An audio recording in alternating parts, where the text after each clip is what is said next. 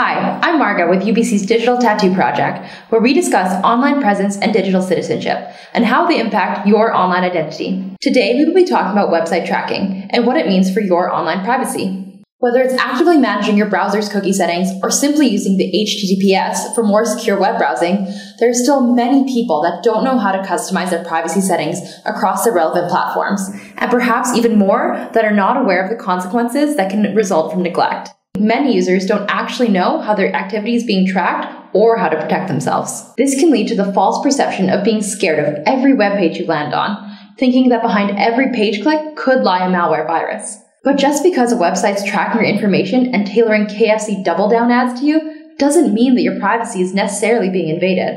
In fact, ads are one of the big reasons why free content exists on the internet. What is important, however, is just that you understand how these websites are getting your information in the first place, which is through something called cookies.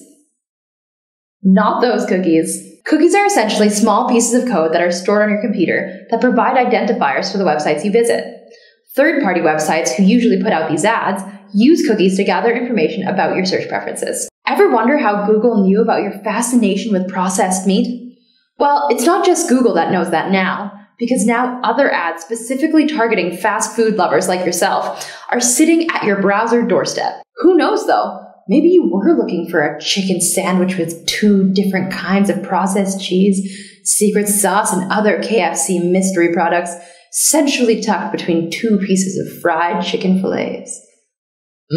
But other than being just a little creepy, some of these more questionable third parties are also known to install malware into your computer, which essentially grants the hacker to access information on your computer, such as account details, phone numbers, bank numbers, and the like. One thing you can do to protect your computer is to install anti-malware software that detects and removes all kinds of malware. Some of these programs also keep a record of websites known to have malicious viruses, thereby preventing you from accessing pages with malicious code. Another thing you should consider checking out is a browser extension called Disconnect. Extensions like Disconnect allow you to see what websites and companies are tracking you online. The Disconnect browser extension can be downloaded from www.disconnect.me. This extension automatically blocks tracking requests from sites you visit. Facebook, Google, and Twitter, which are common tracking sites, have their own buttons on top for easy tracking and easy blocking. Other sites that request your tracking information are listed by category on the menu below the top bar, and are blockable with a single click. For more details, read the features section of the Disconnect website. Blocking tracking information this way can allow you to surf the web without worrying about some third-party website constantly recording your searches and what websites you go to. Your browser also processes less information this way, making your browsing a lot faster. But remember, although programs like Disconnect can make your web surfing more private, there aren't any surefire ways of staying completely anonymous online, as first-party trackers will always remain. Take Amazon.com, for example.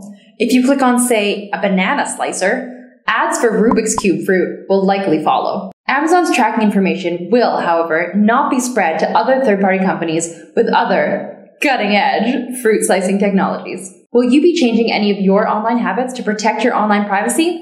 Let us know in the comments below. Be sure to also check out the Adjust Your Privacy page on www.digitaltattoo.ubc.ca for more tips on how to take control of your online privacy.